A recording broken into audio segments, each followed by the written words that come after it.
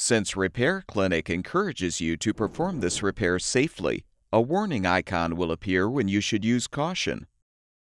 Before you replace the proximity sensor in your wine cellar, be sure to unplug the power cord or shut off the power supply.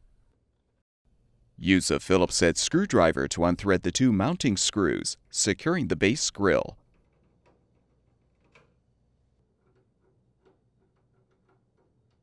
You may need to depress the tabs near the top of the grill to fully release it. Pull off the proximity sensor cover.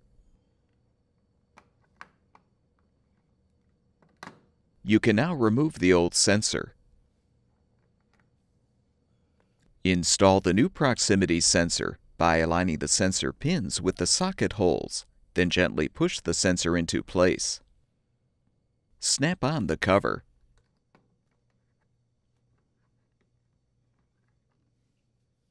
Reinstall the base grill by aligning it on the brackets, then thread the two mounting screws to secure.